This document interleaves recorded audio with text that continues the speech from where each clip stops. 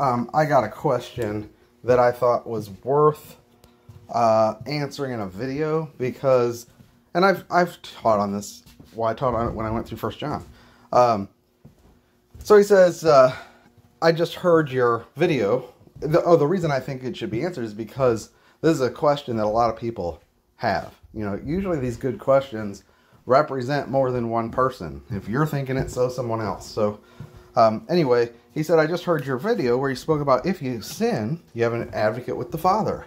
And that's talking about my video yesterday where I said, look, it's not if you're righteous, you have an advocate with the Father. Because someone had said, well, if I don't feel anything about my sins, does that mean God's mad at me? And actually, he hadn't even sinned. He was condemning himself unnecessarily. But we're always condemning ourselves unnecessarily anyway. And he said, you know, does that mean I don't have an advocate with the Father? In one of his questions. And I said, no, the very verse, if any man sins, we have an advocate with the Father, Jesus Christ the righteous, is telling you that you have an advocate when you sin, not when you're righteous. You know, it doesn't say, if anyone is righteous, we have an advocate with the Father. It says if any man sins. So no, you don't lose your advocate because you've sinned. But this question is related, which is my question, he says, this is a different person, but why do we need an advocate with the Father? What does it mean?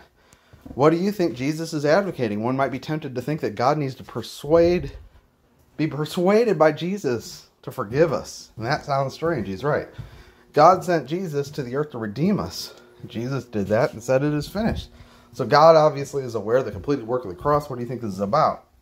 And he said I could do a video about it, but okay, so it's if any man sins, we have an advocate with the Father, Jesus Christ the righteous, who himself is the propitiation for our sins, and not only ours, but the sins of the whole world. It sounds like, and I used to think this too, God's mad at you, but thank God Jesus made peace with him. Because if he didn't, oh boy, you know, and he's standing there pleading and begging God to be merciful for you. And this is where the pastors get the idea too. They use this to support the fact that you need more forgiveness. And you got to confess your sins in order to obtain the forgiveness that God will then give you based on Jesus Christ standing there advocating, begging him to. That's not what this is about. First of all, it's an advocate with the Father. And it is that they are both your advocate. The Son is with the Father. And all through John in the Gospel, when he talks about, you know, the Father who sent me is with me, there's this concept of from with. And in fact, in the Greek, apparently, and I don't have it in front of me, but there's a word for from with. That means that the one who is sent by the sender, yet the sender comes with him, from and with. So many times Jesus said he was from the Father, but he also meant from with the Father. And especially in like John 14 through 17, talking about his union. And talking about with God, you know, as the triune God, the Father is in me and I am in him. And the words that I speak, I don't speak of myself, but the Father in me does his works. And that's a prelude to him talking about our union with him, which is, in that day you'll know that I am in my Father, and my Father in me, and you in me. Because we are in Christ, and Christ is in us, just as the Father is in the Son, and the Son is in the Father. And Christ, because the Father is in him, being the tabernacle of God, now he's in us. Well, that means the Father's in us. Do you see that the triune God is in you? Not just a piece of the triune God, but the fullness of the Godhead dwells bodily in Christ. And you're complete in him, and he's in you. We don't understand it right now that well, but we will in eternity. And by the way, if you want to understand the Trinity, this is how you have to understand it. The Trinity is not a doctrine to just be analyzed. It's a a doctrine that you gain your insight by experiencing your own union with Christ. Once you understand, abide in me and I in you, then you can understand the Father in me and I in the Father. You know, am I the Father? No. Am I Jesus Christ? No. Am I not part of Christ? Yes. I am part of Christ. Is he not in me? Yes, he's in me. Am I not in him? Yes. Well, then how come you say that I'm someone else? Because both are true. I'm a branch in the vine. I'm a branch and he's the vine. And yet I'm part of the vine. And you wouldn't say, oh, that's a vine over there and that's a branch over there. No, if you point to the vine, you're pointing to the branches. They're one. The branches are the vine. And yet, the branches are branches. They're one. They're in a union. And yet, they each are, one is the branch and one is the vine. Now, the branch is also the vine. But it's not... See how mysterious this is? After a while, you can't even break it down. We're so used to separate items and separate entities that it's hard for us to understand that if something is one, how can it be more? You know? And Jesus is not the Father, and the Father is not Jesus. The Father sent Jesus, and yet he came with him. Jesus came with the Father. And they are one. And yet, it is the Father and the Son. That's mysterious. And yet, to a certain extent, we can experience the mystery of the triune God, not just as a doctrinal reasoning, but by abiding in Christ and enjoying and tasting him in us and realizing, not only is that Christ, that's the triune God. The Father in the Son as the Spirit of life dwelling in me, and I'm in him. And not only that, but every member of the body of Christ is said to be Christ and reckoned as Christ. We share his righteousness, we share his position, we share his blessing, we have been baptized into him and have put him on, and he's in us. We're crucified with Christ, nevertheless we live, yet not us, but Christ in us. And yet it's still us. Paul said, you know, I've been crucified with Christ. Nevertheless, I live. Yet not I. But Christ in me. And the life I now live in the flesh, I live by the faith of the Son of God who loved me and gave himself for me. It's like, you know, I live, but I've been crucified. And yet, nevertheless, I live. Yet not I, but Christ. See, it's always a mystery. It's like, what are you talking about? Are you Christ? Is it Christ living in you, or is it you living in you? I thought you said you were dead. Yeah, but I'm alive. Oh, so you're living. No, I'm dead. It's not I, but it is I. The life I now live in the flesh, I live by the faith of the Son of God. And yet that life is not my life, it's Christ. What? No one who doesn't have the Spirit, and no one who is not born again could ever understand that kind of stuff. And yet that's the basis of the Christian life. That's the root of it. And if you don't appreciate this, you can't live the Christian life other than as a rule keeper trying to please God and failing and trying to repent and feeling bad about it. And because you don't know how to walk in the Spirit. You don't acknowledge your union with Christ. That's the mystery of Christ in you, the hope of glory, and what we're here to learn. And we'll be living it for eternity. That was a tangent, a bonus. But Christ is the advocate with the Father.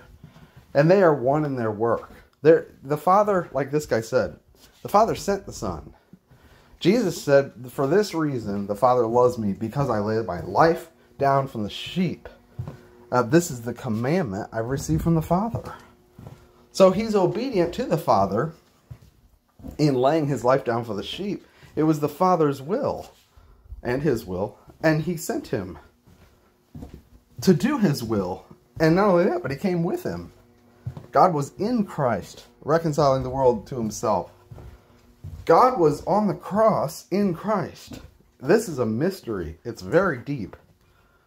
However, when you say, well, Jesus is the advocate with the Father, that they also, the ones who really, deal with the confession of sins and all this stuff, end up having an antichrist view of Christ, because they'll tell you that Christ was on the cross and God's wrath was upon him and God couldn't look at sin, so he turned his back on his son and forsook him there on the cross.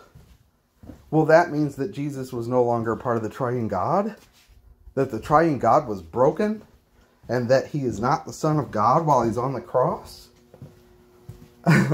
No. God was in Christ.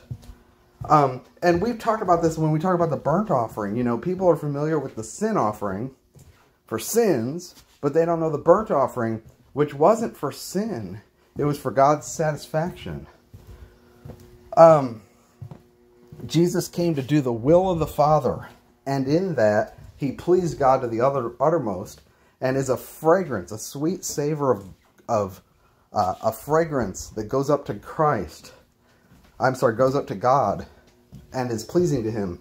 The burnt offering was the first offering in the book of Leviticus, and it was to be flayed. The animal was to be flayed. It was a spotless lamb, ram or whatever, flayed, opened up, its inward parts put on display, and its kidneys were taken out, and its head was taken off, and all that stuff, and it was on the altar, and they burned the fat portion, which would have smelled like a smokehouse.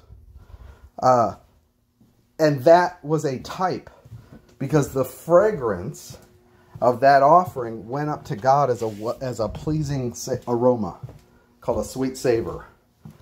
And it was the blood of the burnt offering, which has no reference to your sin, but is entirely a picture of the absolute devotion of Jesus Christ to God. He only does that which is pleasing to the Father. Going up as a savor to God, offered up to him in love. And that aspect of the offering, God draws near. So there's an aspect where the sin offering, the scapegoat, was taken out to the wilderness to be burned. God wasn't near to the scapegoat with all the sins on it.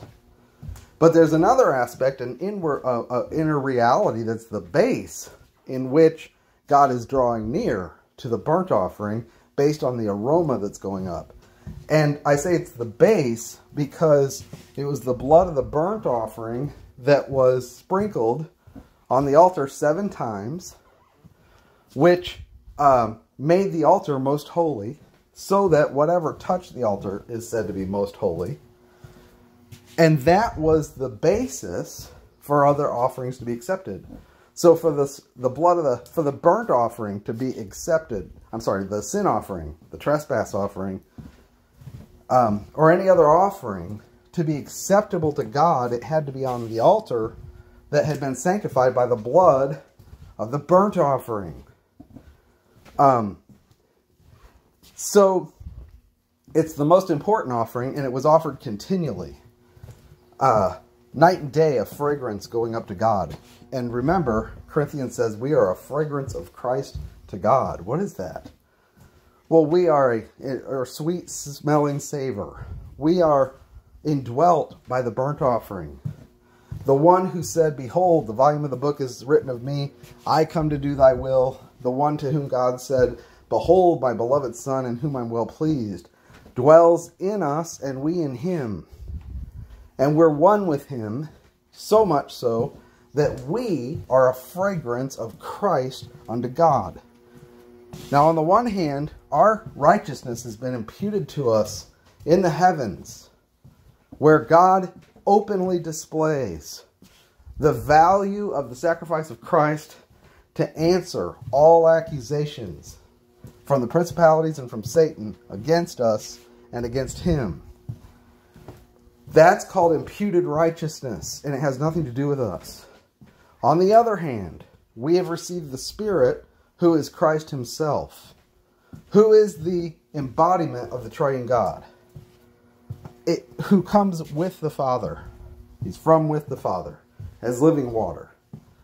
And that water in us has regenerated our spirit, so that he who is joined to the Spirit he who is joined to the Lord is one spirit.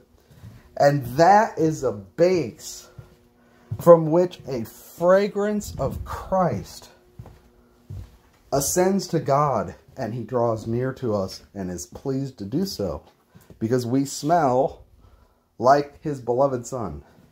And God arranged all that.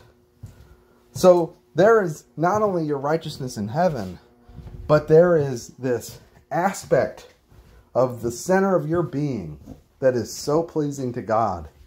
He delights in it, and it's his beloved Son. And he set the whole universe up to center around this person.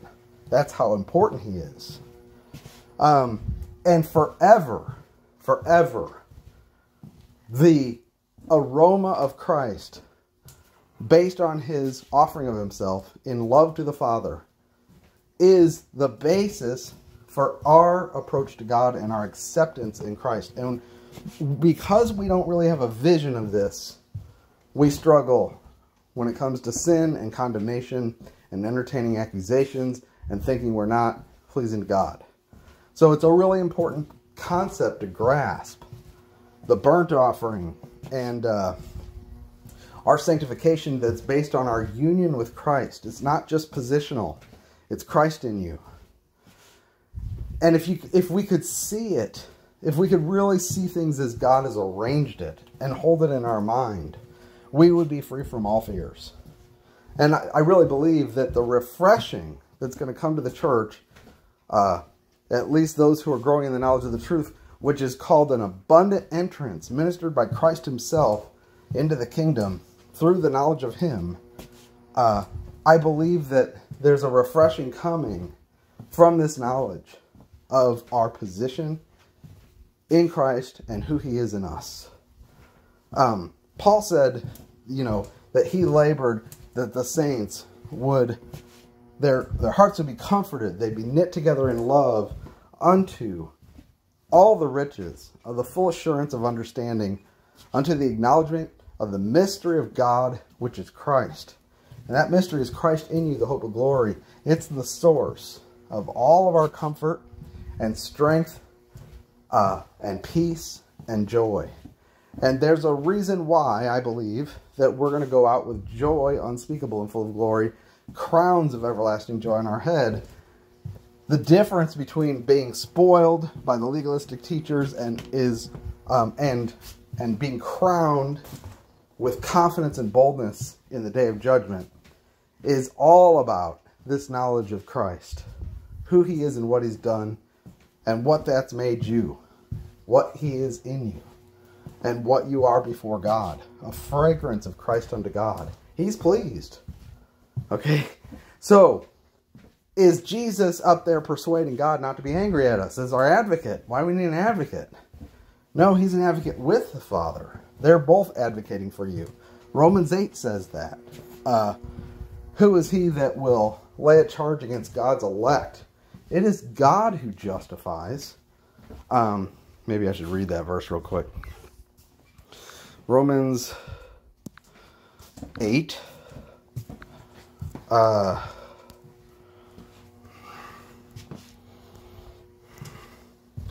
We know. Okay, let's see. What shall we say to these things? If God is for us, who can be against us? Right? He that spared not his own son, but delivered him up for us all, how shall he not also with him freely give us all things? Who shall lay any charge against God's elect? It's God himself, that's the Father, who justifies. Who is he that condemns? It's Christ himself, that is risen from the dead, who's at the right hand of God, who makes intercession for us. Interceding that God would be not angry at us? No. His intercession is according to the order of Melchizedek, which has no reference to sin. That's what we've been studying in Hebrews. This offering's already been done. His intercession is according to the power of his incorruptible life, where he gives us bread and wine for nourishment to establish us in his victory over who? The devil and the principalities, who accuse God and man night and day. Right? How do we overcome? By the blood of the Lamb and the word of our testimony. Not loving our life unto death. Uh-oh, that means I can't watch TV. No, to not love your life unto death is to see yourself hid with Christ in God, and to see that there's no more demand on me. I'm dead to the law. I'm dead to sin. I'm dead to the world. There's no accounting of my record. It's been blotted out. My history began with the union that I have with Jesus Christ, where I was baptized into his death and made alive together with him. And that's my beginning. And that beginning is renewed every day in the knowledge of Jesus Christ, if I want. And it's called entering into his rest, where the works are finished from the foundation of the world. And you're no longer doing dead works to try to justify yourself before God. You're standing boldly and confidently in the strength of Christ, based on his intercession for you, because we're weak. And our tendency is to draw back and shrink back. So he has to intercede for us, knowing this weakness, to make us bold to stand before God, so that we can receive and stand in our blessing as sons and heirs. God is not there condemning you. So Jesus Christ, it says, if any man sins, he has an advocate with the Father, Jesus Christ the righteous, who is the propitiation for our sins, and not only ours, but the sins of the whole world. Now, the fact that he said Jesus Christ the righteous and propitiation, we learn our doctrine from Paul. Paul's the one who teaches the doctrine of everything God did in Christ. It was his job to teach it as doctrine. And the place where that doctrine is found is Romans. What is the doctrine of the propitiation? If you only have the Old Testament, you say, well, it's satisfying God's wrath, you know. If you just take the definition. But Paul tells us what it is. We don't go just by dictionary definitions, and we don't go by Old Testament definitions uninformed by Paul's doctrine. No, we stand in Paul's doctrine when we look at the Old Testament and say, there were things that are not revealed that are much more clear now. You know, it's progressive revelation. But he says,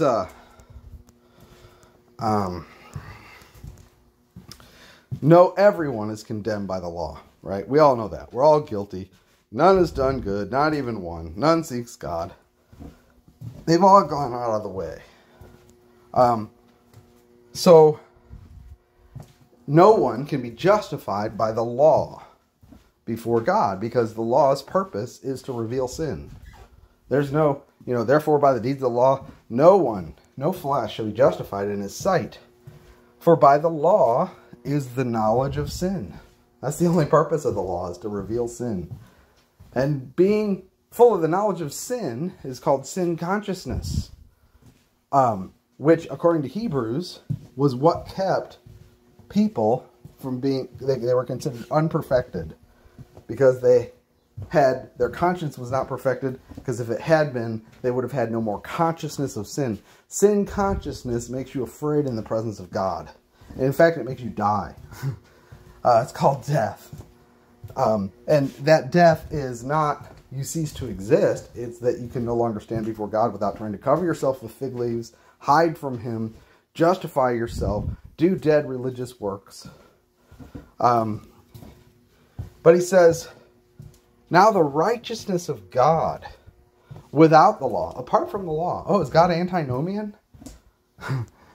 Without the law is manifested, being witnessed by the law and the prophets, even the righteousness which is of God by faith of Jesus Christ unto all those who believe. For there's no difference, for all have sinned and come short of the glory of God, being justified freely by his grace through the redemption that's in Christ Jesus, whom God has set forth to be a propitiation, there's the word, through faith in his blood, to declare his righteousness, for the remission of the sins that are past, through the forbearance of God, and to declare, I say, at this time his righteousness, that he may be just and the justifier of him that believes in Jesus.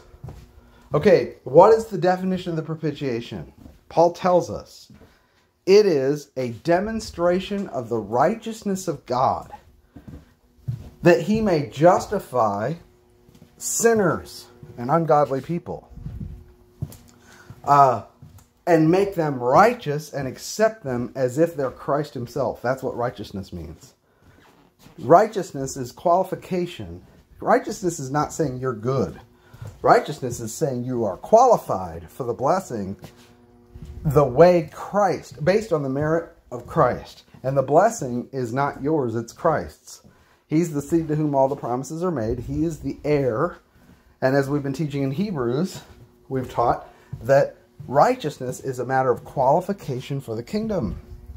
The inheritance and the blessing and the reward, all that stuff, eternal life, God himself, is promised to the heirs.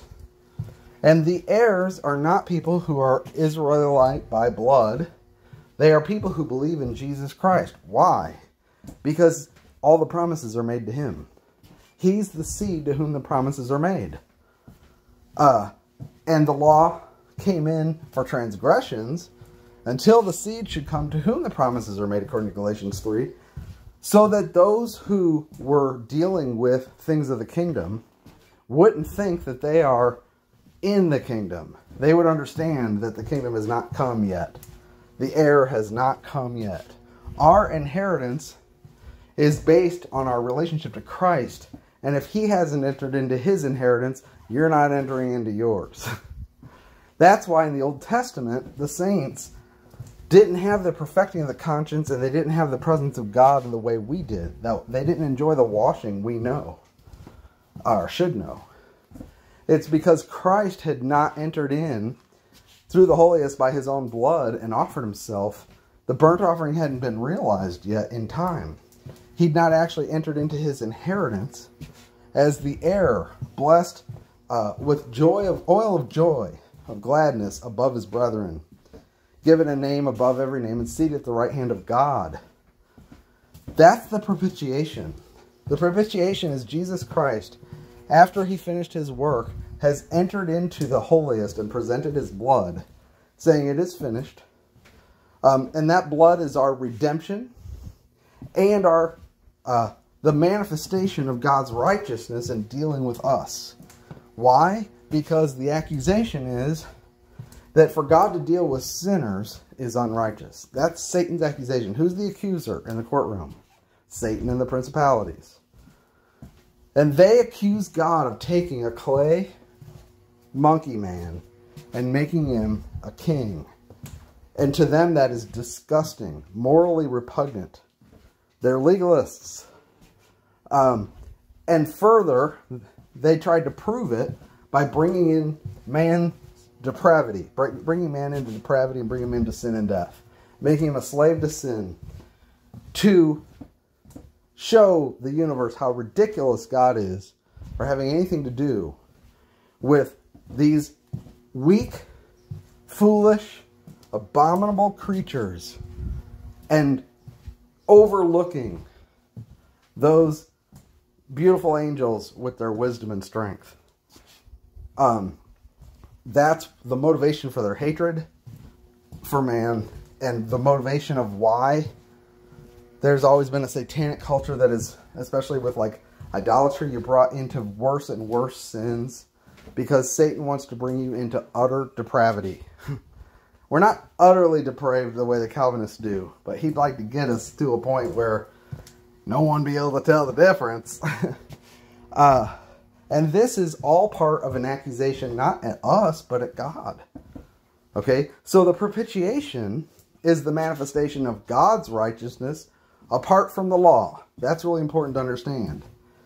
It is not that the law approves of Jesus Christ because he's an excellent law keeper and he came and kept the law for you. No, he is the reality. The law is just a shadow. His righteousness goes far beyond what the law describes. And the best example is the propitiation, because according to righteousness by law, he would have nothing to do with us. He would cast us all into the lake of fire the minute we broke the law. Which is what Satan wants, because he knows that's where he's going, and he's looking for company that he can beat forever, you know. But The law, the righteousness which is according to law, is all about infractions. And the law has nothing to say to Jesus Christ because he doesn't make any infractions. And I use the example all the time. You don't tell a straight A student, you better not get D's and F's and cheat. If I find out you're cheating, I'm going to beat you. No, because they're a straight A student. Why would you say that? That's what you tell to a D or F student. And the law was given not for the righteous, but for the wicked. Its only purpose is to expose sin. And Jesus Christ has no sin. And in the propitiation, he demonstrated what love your God with all your heart, soul, mind, and strength. And love your neighbor. Not just your brother, not just your friend, but the poor beaten guy on the street as yourself. He used the Good Samaritan. And he gave his own life to give us the oil and the wine, to treat our wounds and bring us into himself as the inn and restore us. When we were enemies, ungodly, unworthy, and condemned, the law said, condemn them to death. The wages of sin is death. But the gift of God is eternal life through Jesus Christ. And the law came through Moses, but grace and truth came through Jesus Christ. Don't listen to teachers who try to tell you that the law is compatible with grace and that you should mingle them together. No, the law is here to expose the sin of sinners and show them their need. Well, really just show them their condemnation. The gospel is what declares what they really need, which is Jesus Christ himself to become their life and their righteousness. And remember, it is ungodly sinners who receive justification, which means qualification to receive everything God has for Christ. And that qualification is nothing other than Christ himself as the burnt offering, ascending to God as a sweet-smelling savor forever in you now, so that God loves you and is pleased with what comes out up to him from you that he looks at. He's looking at your spirit. Now, the propitiation is the manifestation of God's righteousness, right? Who God has set forth through faith in his blood to declare his righteousness for the remission of the sins past. Now, that some people will say, well, that means he only forgave your past sins. But every sin you commit now, you have to repent, or else it's not forgiven. Confess, or it's not forgiven. You have an advocate, but you don't have an advocate if you don't confess. And he's going to keep God's wrath off of you. See how wrong they are?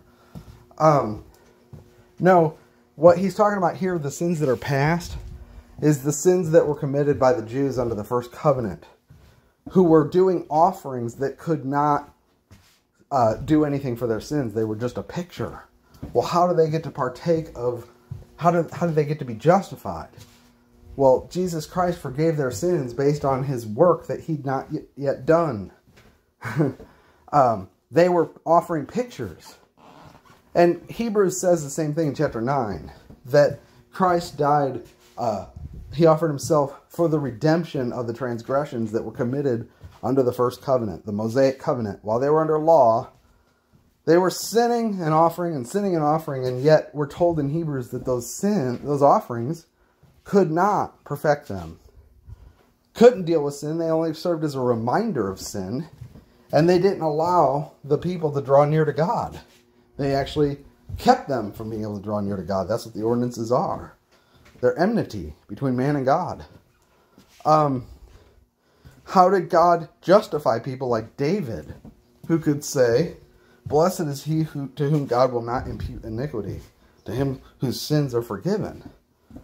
Well, because of the redemption that's in Christ, a couple thousand years later, because it's retroactive. He died for the transgressions that were committed under the first covenant. Those are all past tense. When he died, it was the end of the first covenant.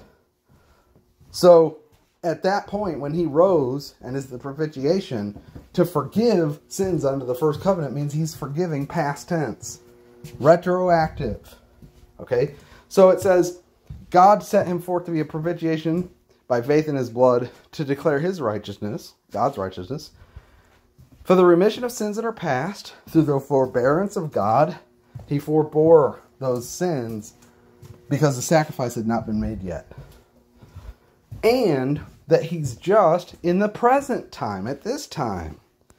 To declare, I say, at this time his righteousness, that he might be in the present just, and the justifier of him that believes in Jesus. Now the one who's justified today has a much better benefit. Why? Because the heir has entered into his promise. See, we only get as much as Christ has inherited because we're co-heirs together with Christ. In Abraham's time, Christ was in his loins, not having come forth yet, and hadn't entered into anything. All he had was Abraham. In Israel's time, when the nation was born at Sinai after the deliverance from Egypt, that was the day they're said to be born, Christ had gained a nation. And then that nation he led into the land. And Christ had a foothold in the land. Okay? This is all what he's inheriting as a result of a process. Well, now, Christ has incarnated, become a man, possessed humanity, flesh and blood. And as the last Adam, he's terminated all the sins and condemned them in his flesh and executed the sentence, carried it out in full. There's no more judgment from the law.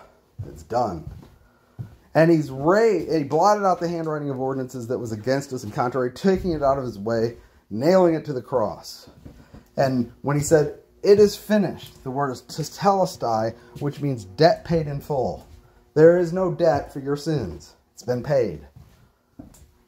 Including groveling before God and asking for forgiveness.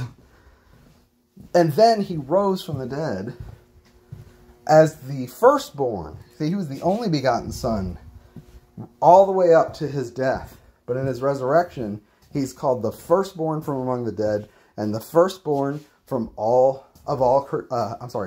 firstborn of many brethren who are to be conformed to his image and glorified. And now he's ascended to the heaven and inherited a name which is greater than every other name. That was the ultimate realization to the promise made to him through Abraham. I will make your name great.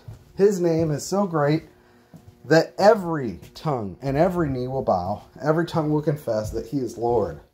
Whether in heaven, under the heaven, on earth, principality, his name is a name greater than any name, not only in this age, but in the age to come.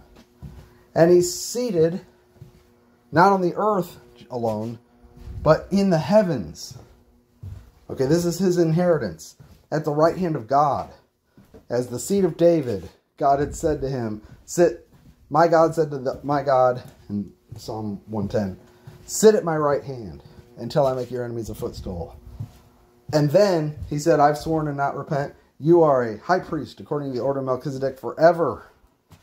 He gained this new priesthood, which is backed by his kingship, where he has authority all over heaven and earth, so that he becomes head over all things to the church. The next thing he gains in his inheritance, by releasing the Spirit, is the church, which is his body, which according to Ephesians 1:23 is said to be his fullness, the fullness of him who fills all in all.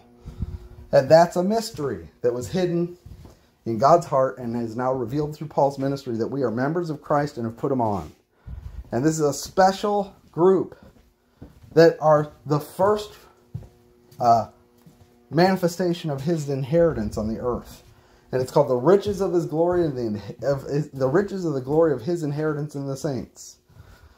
So Paul prayed in Ephesians that we receive a spirit of wisdom and revelation and the full knowledge of him, that the eyes of our heart would be enlightened, that we would know what is the hope of his calling, what are the riches of the glory of his inheritance in the saints, and what is the exceeding greatness of his power towards us who believe, which is according to the working of the strength of his might, which he wrought in Christ, when he raised him from the dead and seated him at his own right hand in the heavenlies, far above all rule and authority, and every name that is named, not only in this age, but the ages to come.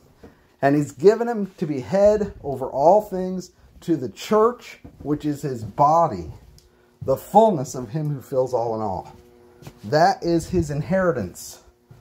The first portion of his inheritance. But he also was told that he would inherit the nations. Right? Psalm 2.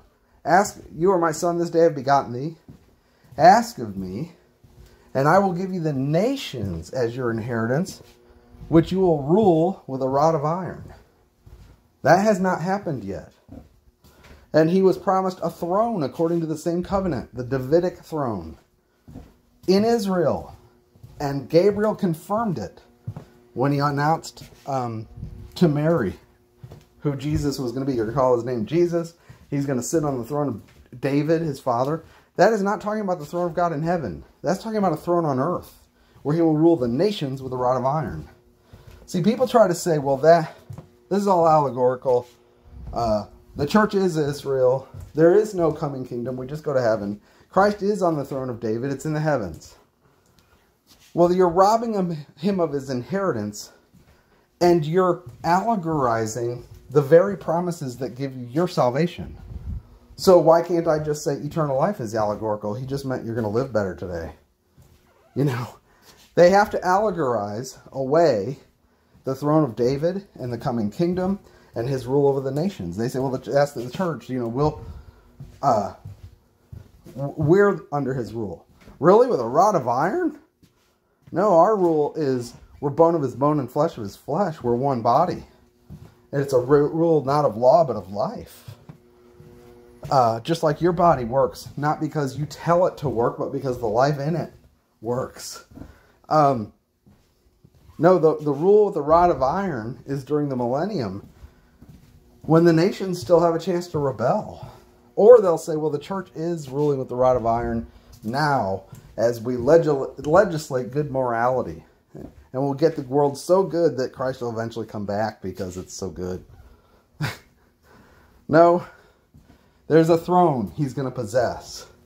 And that's what the book of Revelation is about, is him, the kingdoms of the world becoming the kingdoms of Christ and of his God, according to the promise to the seed of David.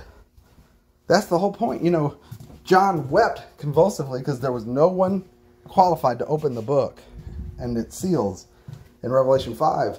And the angel said, fear not.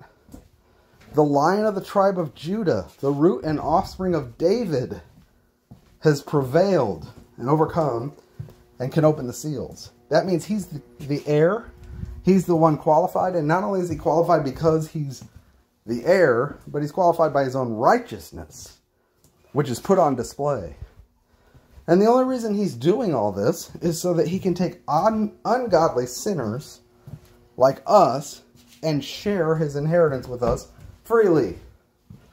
Not based on any work we did, believe me. And the church's portion is the best right now. Because, well, we're the only ones saved right now. But our portion now is that we're seated in the heavenlies with Christ and we're one with him. Baptized into him, buried with him, dead in him, and alive together with him, raised up and seated in the heavenlies. It's a whole different position than, you know, ask of me and I'll give you the nations to rule with a rod of iron. Who cares about the nations? The nations are dropping the bucket. I've got Christ. But during the millennium, there will be people who will enjoy a time of benevolent rulership of Christ as mortals. Will they be heavenly in the same way we are? Well, not manifestly. We will be glorified at that time. See, to allegorize this stuff, you take apart the whole kingdom. You take apart God's purpose. You take apart everything. And it's hard for me not to come back to that crap, but I can't stand it when people allegorize the Bible. You know, it's interesting. I'm the only one for a while that was teaching that we're not under the new covenant. Everybody was calling me a heretic. The other day I was testing these different language models. Not GBT, but I'm looking for open source alternatives that won't censor. And there's one called Claude, Anthropic Claude. Very good, but I just asked it to see if it knew Bible knowledge. And I said, do you know what Ephesians 3:6 is? I didn't even remember that was the one that said we're fellow heirs of the promise as Gentiles. And it told me the verse and then gave me this long explanation about how that means that the Gentiles partake of Israel's promises. And I said, can you explain a little more about how you believe, well, not you believe, but how it is that Gentiles partake of the promises with Israel? Because that's a misinterpretation of that verse. That verse doesn't say we are fellow heirs together with Israel of their promises. It says we're fellow heirs with Christ of his position in the heavens, which is where he's at now. He's not yet possessed the earth. That's why we can't partake of that promise yet of ruling over the earth. The kingdom has not yet been manifested. Hebrews makes that real clear. We don't yet see everything subjected to him. So we can't say we're kings on the earth, ruling the nations. That's not come yet. Because you don't get to inherit what Christ has not yet inherited. And that's why Abraham didn't have what we have. That's why David lived with sin consciousness that we don't have to. Because the offering had not been made yet. The holiest had not yet been opened yet. There was not a washing available to those who come near, so that they no longer have the consciousness of fear and are freed from the bondage of sin and death, the spirit of bondage and fear, because Satan has been put out of the way and nullified and the principalities have been triumphed over. No, our position is so much greater. Even though we're still justified by faith, because Christ has entered into his heavenly inheritance. But he still has an earthly inheritance. He's reconciling all things in heaven and on earth, not just the heavens. And through that he has, for that he has his kingdom, which is yet to come. But anyway, I was talking to Claude, the GPT model, and it said, well, in order to understand how the Gentiles partake of Israel's blessings requires, and I hadn't said anything. All I asked was, how can you explain how this is possible? It said it requires allegorization, a nuanced approach to the Bible that incorporates the principle of allegorization. It said that, not me. And I should have saved the conversation. I might try to recreate it. It may say something different next time. They're unpredictable. It requires allegorization.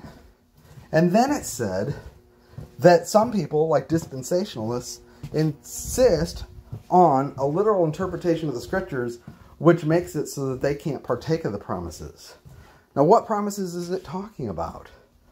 The promise of the land. What is it talking about when it's talking about allegorization? Allegorizing the parts of the promises to Christ related to his inheritance and saying he won't literally possess the nations. The nations means something spiritual, and that's how Gentiles can partake. It is the equivalent of the Pharisees saying, there's the heir, let's kill him so that we can have his inheritance. And that's the tragic history of allegorizing the promises to Christ and putting them on the church as if there are inheritance apart from him, is Auschwitz. A starts for allegorization and Auschwitz. It's anti-Semitic. But it's also anti-Christ. And yes, you can theoretically be grace, but you can't enjoy it in full if you allegorize these promises, because then you have no way to distinguish between our judgment seat and the judgment seat of the nations. They're all just one big thing. Where, that's what you want to ask someone who's allegorizing the scriptures to say we're under the new covenant, is say, then where is your judgment? And they will have to tell you that it's the same as, the judgment of the nations, Matthew 25, the sheep and the goat, and that ultimately you'll be judged on whether or not you fed the poor and clothed the naked, right? And they'll also tell you that you'll give an answer for every idle word you speak. And they borrow that from the Great White Throne Judgment, because to them, the distinctions between the church and Israel are allegorical. There is no distinction. We are Israel. Well, that means we don't have a separate stand in the day of Christ when he's revealed and we're before him in the heavens. And it's a victory parade. That is a different arrangement altogether than anything that was revealed by the prophets. And it has different rules. It doesn't, So the reason I say you can't be grace and allegorize these things is because your view of the judgment seat is going to impact your view of what are the rules of the race. And if you think that the great white throne and the Davidic throne and the Bema seat are all just one judgment, then you incorporate all their rules and make a sanctification by works for the Christian life. And people do that subconsciously anyway, but through the new covenant, they formalize it. It is works-based sanctification. It's a backload of works. It's an antichrist doctrine to say that we are partakers of the new covenant, because it forcibly dissolves the distinction between Israel and the church, allegorizing all their promises so that we can say we're in the land. Because there are no promises to Israel in that covenant except the ones that are related to the land. Anyway, believe it or not, this is all relevant. This is like the worst message ever as far as tangents go. What does it mean that Christ is the propitiation and advocate with the Father? The propitiation means that he is the manifestation of God's righteousness so that God can be just in passing over the sins that were previously committed. And as it says in Hebrews 9, he obtained redemption for the transgressions under the first covenant. That's how, by the way, he can have a new covenant with Israel, is because he paid for the sins under the first. He died for the nation. But he also died for us as individuals. We have a status, just like Israelites, they have a status as justified saints before the Lord, like Daniel. But he also has a status as a member of a nation that was judged for its sins under the law, while he himself was blessed in Babylon. Even though he couldn't keep the law because the temple had been destroyed, he was blessed and exalted in Babylon because he was justified by faith. And that's hard for us to get our mind around, that God can judge the nation and bless the individuals who are justified by faith. He deals with the nation by law. He deals with the individuals by faith. Yeah, it has to do with their leadership and their policy. They're a theocracy. And that nation was cut off because of its national rejection of their Messiah, to try to steal his inheritance and kill him. They were cut off. But they'll be grafted back in. Why? Because Christ died for the redemption of the transgressions under the first covenant, so that everyone who's justified by faith and is a member of Israel can still enjoy the blessings that were promised to the fathers. He's faithful. Well, what are we? We're individually justified, but we're members not of a nation called Israel, but of Christ himself. We are associated directly with him in an organic relationship that was established because of his resurrection. He received the promise of the Father, which is the Spirit that he gave to us. And that's the spirit of sonship that makes us the sons of God and makes us full of his life. Members of the body. That's a different position than David. David was not a member of the body of Christ. Okay, and the body of Christ is not members of the nation Israel. There's a distinction. Anyway, Christ has entered into this heavenly portion of his inheritance, and we enjoy that with him. We're blessed with every spiritual blessing in the heavens. Even though on earth we suffer. Why do we suffer on earth? Because he has not yet subjected the earth. He's not received that portion of his inheritance yet. That's yet future. Chuck Missler used to say to people who allegorize the kingdom and say, well, this is the kingdom now. He said, well, if Jesus is ruling today, he's doing a pretty bad job. No, he's head over all things to the church. He has the position to work all things together for our good in space and time. Use it for fodder for his elect. But he's not yet taken possession of everything and manifested his rule openly. So we still suffer because we're both on the earth and in the heavens. But even though we suffer, we can partake of comforts that are heavenly, because that the Old Testament saints did not have available to them. Because we've been made one with Christ, and he dwells in us and in him. Now, this has nothing to do with our righteousness. It's all based on his. And yes, he's an advocate with the Father. Who is the accuser? Satan and the principalities. That's why we're said we have to put on the armor of God to stand in the evil day, because we wrestle not with flesh and blood, but with principalities. How do they attack us? Well, through ordinances and law that bring us into sin consciousness and make us shrink back from God so that we don't experience the blessing of reconciliation in our being, even though we're reconciled in truth. And Colossians 2 says it this way. I'm almost done. He says, you were circumcised.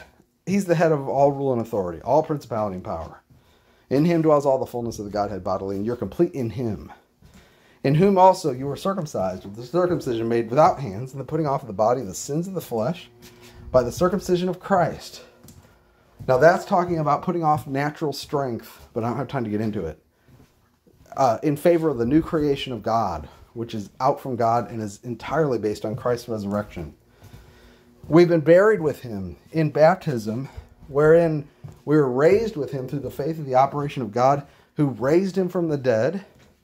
And you, being dead in your sins and the uncircumcision of your flesh, made ye alive together with him, having forgiven you all your trespasses, blotting out the handwriting of ordinances that was against us.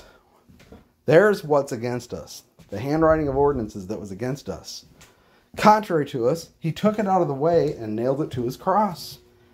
And having spoiled the principalities and powers, he made a show of them openly, triumphing over them in it. In what? In his blotting out of the handwriting and ordinances, and in the circumcision and the termination of the old man. See, it's not that he fought the principalities and beat them and kicked them, right there. No, that's yet future. But what he did do is disarm them. That's what it means he spoiled them. To spoil them means he took their goods and their weapons. And what was their weapon? The law. And what was their goods? All of us who were slavery to sin because of the continual accusations of a defiled conscience. And that was produced by Satan and fallen angels. Okay? There's not just men sinning. There's also angels that keep him bound in the consciousness of sin. And we talked about this in Hebrews recently when we were in chapter 2. That Christ, because the children are partakers of flesh and blood, Christ partook of the same, that through death he might destroy him who had power over death, that is the devil, so that he may release those who through fear of death were subject to bondage of all their life. What was the source of their fear? Well, it was the one who had power over death, Satan, who held them in bondage. And how did Christ deal with him? Well, through his death on the cross, we had to put that together with this, he blotted out everything that was against us. All the ordinances that Satan could use to accuse us and accuse God. You can't deal with these sinful people. You got to throw them in the lake of fire. That's what the law says. You say, is that how Satan acts? Yeah, don't you remember the adulterous woman? They brought her before Jesus, and you think she thought that all the attention was on her. She was ashamed, and she'd been caught in the act, maybe with one of them, who knows. And she thinks that the next thing that's going to happen to her is that she's going to die, because she's going to be stoned. And they're bringing her to Jesus Christ the righteous, the seed of David, to see what he's going to do. Are they looking at her? No, they're looking at him. Why? Because they're looking for ground to accuse him. Because if he says, well, if she committed adultery, then I forgive her. He's unrighteous by the law's standard. He's only righteous if he, in their mind, if he condemns her to death and picks up the first stone. But what he did was he said, he wrote on the ground, and who knows, maybe he wrote the name of 3 of the guys in the group that had done stuff with her. I don't know. But he wrote something, and then he said, whoever among you is without sin, let him cast the first stone. Now what he was doing was he was acting out a miniature of Romans 3. Because Romans 3 says, look, we know that the law whoever, it is written, there's not one righteous, no, not one. There's none that understands. There's none that seeks after God. They've all gone out of the way. They're all unprofitable, right? Their feet are swift to shed blood. Destruction and misery are in their ways. The way of peace they've not known. There's no fear of God in their eyes. That's everybody. Now we know that whatever the law says, it says to those who are under the law, that every mouth may be stopped, and all the world may become guilty before God. Okay, so the law is speaking to everybody. And they're all guilty. And what Jesus is saying is, well, if I stone her, I'm going to have to stone you guys first. It's not just, when he says, let he who is without sin cast the first stone, do you know what he was saying? Give me a stone, and you're next. If you're going to have me do this to her, you're next. And I can throw harder than you, I'm God. I can throw a stone faster than you can run, believe me. He's the one without sin. And he's the only one that has a right to pick up a stone. And yet he didn't come to condemn the world, but to save it. So you have to know the heart of God in all this. He is for us. When Jesus was announced to the shepherds, it was peace on earth and goodwill to men. That's hard for me to understand. I don't like people. Anyway, all the world may become guilty before God. Therefore, by the deeds of the law, no flesh shall be justified. For by the laws of the knowledge of sin. So we are all without hope. But now the righteousness of God is put on display. See, our righteousness, what's our righteousness? Condemned. There's none righteous. For the self-righteous Pharisee, he has no righteousness. These Pharisees thought they were righteous and were telling Jesus the only way he could be righteous would be to stone her. But he is saying, no, none of you are righteous. I'm the only one that's righteous. Give me a stone. I'll show you. And it's the same today. He has everything now. He's got the keys of hell and death. He's manifested the righteousness of God in paying for our sins and condemning them and carrying out the judgment on himself so that now he's just. He paid the price for us, the redemption, and he forgave our sins. And what does that qualify him to do? Stand before God and beg him to forgive us every time we sin? No. It qualifies him as the representative of the human race, the last Adam, the seed of Abraham, the seed of David, to whom all the promises are made, to enter into his inheritance and make it a free gift to all of us. Anyone who calls upon the name of the Lord will be saved. If you believe that Jesus died for your sins and rose from the dead, you believe the message of the gospel is the power of God unto salvation, and that salvation makes you a co-heir together with Christ. That's what righteousness is. And the question of righteousness is, how is God qualified to give all this blessing to you? So when John says, if any man sins, we have an advocate with the Father, Jesus Christ the righteous, who himself is the propitiation for our sins, he's pointing back to this, saying he is righteous. No one can accuse him of anything, and he's the one who paid for your sins. He redeemed you, and he's justified you, and proved that God is righteous in doing it this way because he paid for it all. That shut the mouth of Satan, or should have, and spoiled the principalities, because even though Satan accuses us, through the knowledge of the truth, we can get set free from the spirit of bondage and fear and begin to stand boldly before God based on being equipped with the truth, knowing that God is for us and is not accusing us, but rather is justifying us. And Jesus is the advocate with the Father against all these accusations. And as the advocate, not only does he speak against those accusations to Satan, he advocates to you by bringing the gospel to you. He's the apostle of your profession. And he's the high priest as well, interceding for you so that you'll be strong to lay hold of this good news and stand in it boldly before God, which is a shame to the principalities. And that's how we overcome him, Satan and the accuser, is by standing in the truth based on Christ's work, not only on the cross, but now as our high priest, bringing the truth to us through the New Testament ministry, and then strengthening us within by the Spirit the Paraclete, the other Comforter, which is Christ himself, who is the embodiment of the triune God. In him dwells all the fullness of Godhead bodily, and now he's in you, available to you freely. The Antichrists in 1 John were accusing the saints of not being saved and refusing to recognize them as children of God. And they were like the Pharisees, only bringing accusations. And when John talks about if anybody sins, we have an advocate with the Father, Jesus Christ the righteous. We believe he's the propitiation for our sins and the propitiation for the sins of the whole world. How can I deny a brother who has the testimony as being a brother? You know, I can't. Without cutting the ground out from under my feet and calling Jesus Christ a liar and saying that the gospel is not true. Okay. Well, this was... Usually when I feel like these are a mess and my mind is all over the place, it turns out that they're actually pretty clear. So I'm going to go ahead and upload it. We'll see.